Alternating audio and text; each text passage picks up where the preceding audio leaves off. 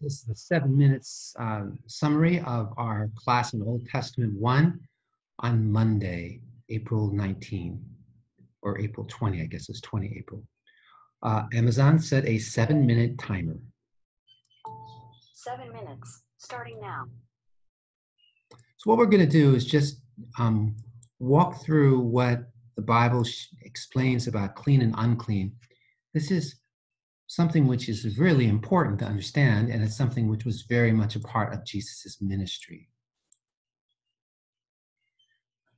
So the outline of Leviticus is about sacrifices, about the priests, about clean and unclean animals, cleanness and uncleanness in birth, cleanness and uncleanness as an ancient disease, cleanness and uncleanness in personal health, cleansing the temple, Day of Atonement, blood and sacrifice, cleanness and uncleanness in sexual activity, and then laws about many different things, and then finally laws about priests, sacrifices, festivals, and values of items. And look at all of these verses are all about clean and unclean. So clean and unclean is a really important part of the book of Leviticus. Therefore, it's a very important part of the Torah. So let's just define uncleanness and cleanness and holiness. Cleanness. Humanity in the world before Adam and Eve sinned were good. In other words, they were clean. So what we're doing here is that good and clean are the same thing. So God declared all things to be good. Everything is clean. Uncleanness. That means humanity is unable to fellowship with God because they are no longer good. They're covered with sin. So in this definition, uncleanness is not being good. The earth is also unclean because it's undergone terrible suffering and decay because God subjected it to futility because of Adam and Eve's sin. Now, holiness is different, very different from cleanness and uncleanness. Holiness has to do with belonging to God. God infinitely and utterly himself belongs to himself. And he is holy in and of himself.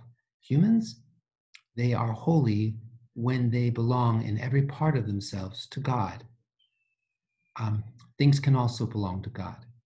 So when you think of holiness, think of God's possession. When you think of cleanness, think of goodness. When you think of uncleanness, think of something that's not good and defiled by sin.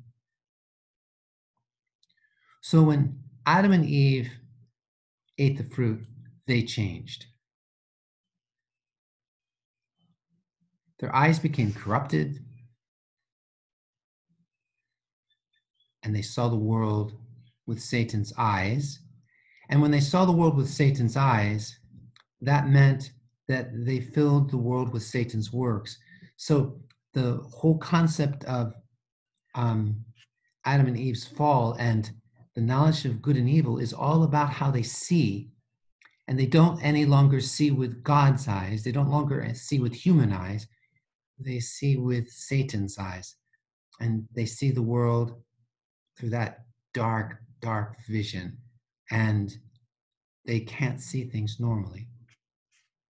The way creation was made, God said, let us make man in our image. And to be made in God's image means to rule as God's rulers. He, of course, is the ultimate infinite king, but humans have been made under him. And so the way the world goes, that there's God, humanity, and then the animals, earth, and the plants. The animals, earth, and the plants are under humanity, and humanity is under God. Unfortunately, when humans ate the fruit, they tried to put themselves over God. When they did that, all of creation was set out of order and was cursed. The world is still under the authority of humanity, but is filled with death, suffering, pain, and uncleanness. Sickness comes because of Adam's sin. It's a symptom of death. And it's important to recognize this. There was no sickness before Adam and Eve ate the fruit. Sickness comes as a part of this corruption that is coming into the world. Animals killing other animals because of Adam's sin. That's a symptom of death. Difficulties in raising crops come because of Adam's sin. That's a symptom of death. Pain in childbirth comes because of Adam's sin. It's a symptom of death. No animals have pain in childbirth. Humans have pain in childbirth, but animals do suffer. The only reason there's suffering in the animal kingdom is because of sin. The world is cursed because of Adam and Eve's sin. That's what does that. The world is therefore not good. It is corrupted. Why is it corrupted? Because of Adam and Eve's sin. So what we need to do is try to understand now, what does that mean as far as all of the laws go? Well, the laws are taking a particular part of human existence. All of human existence is unclean because of sin. All of human existence is unclean. Our relationships are unclean. Our thoughts are unclean. Our desires are unclean. Our actions are unclean. Our very beings are unclean. We are unclean because of Adam and Eve's sin, and we're unclean because of our own sin, and we're unclean because of our parents' sin, and we're unclean because of our society's sin. All of those things make us totally, completely unclean. But what God did in his Hebrew religion is he decided that he would have certain things to be unclean, and those are symbolic for all of our uncleanness. Leprosy is symbolic of all sickness is a picture of our uncleanness. All sickness is an experience of dying, but he chose leprosy to be specifically. Same thing with animals. Animals all are suffering. Animals all are they're not right. They're all corrupt. They're all dying. They're all suffering because of human sin. He chose certain animals to be symbolic of all of the animals and all of the suffering and all of that's wrong in the animal kingdom. So what we have then, so our time is up. What we have then is clean and unclean is symbolic of the fact that all of us is unclean. Every single